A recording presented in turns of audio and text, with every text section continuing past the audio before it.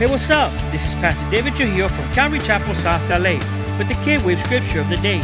In Philippians 3 verses 13 and 14, the Apostle Paul wrote, "Brethren, I do not count myself to have apprehended, but one thing I do, forgetting those things which are behind and reaching forward to those things which are ahead.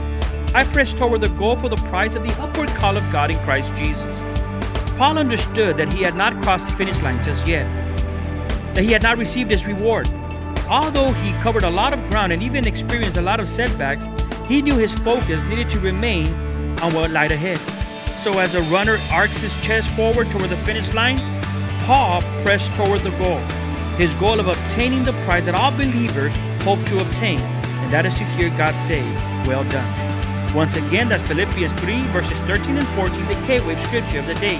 And I'm Pastor David Trujillo, inviting you to listen to Keeping It Real, Saturday afternoons at 12:30 on your home of worship and the Word, KWAVE 107.9.